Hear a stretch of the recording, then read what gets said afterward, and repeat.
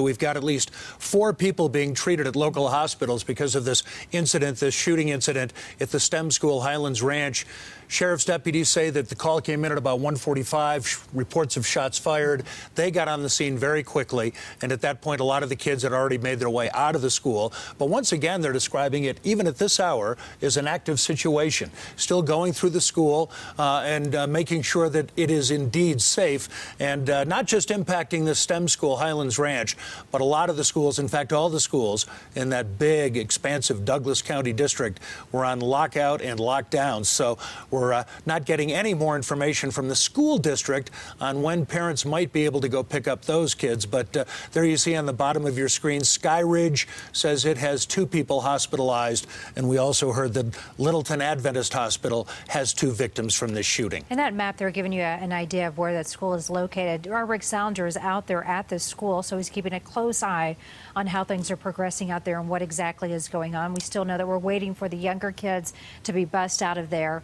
We do know that there are 2 Flight for Life helicopters out there on location, just there, we're being told, in case they are needed as they continue to move everybody out of the school.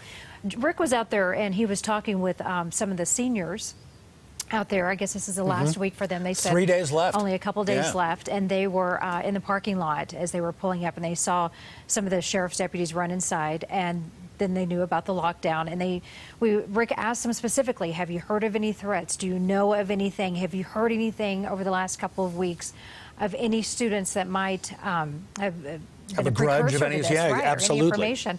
And the young man that he talked with said, no, absolutely not. You know, of course, he said there's always little jokes about being the end of school, but nothing of any sort of violence.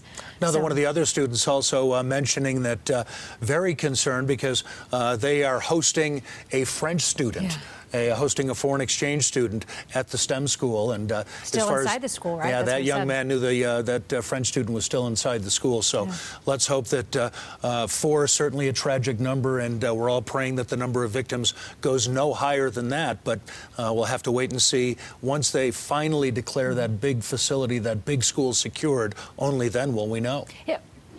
And we don't know what kind of injuries, how severe the injuries are either yet, right? We just know 4 people, we don't know the ages, have gone to local medical facilities, so they will keep us updated on that. We are waiting for the Douglas County Sheriff's Department to give us an update. They have not briefed us yet as to what has taken place here today. So, you know, this is information that we're just gathering from on the scene and from parents and from, you know, some from the Douglas County that have posted on their social media sites. But we are still waiting to have access to them to ask them these questions we know that you want to hear as well. Yeah, one significant hard number that we can pass along, we know for sure 2 people are in custody. 2 people are in custody, possibly looking for a 3rd.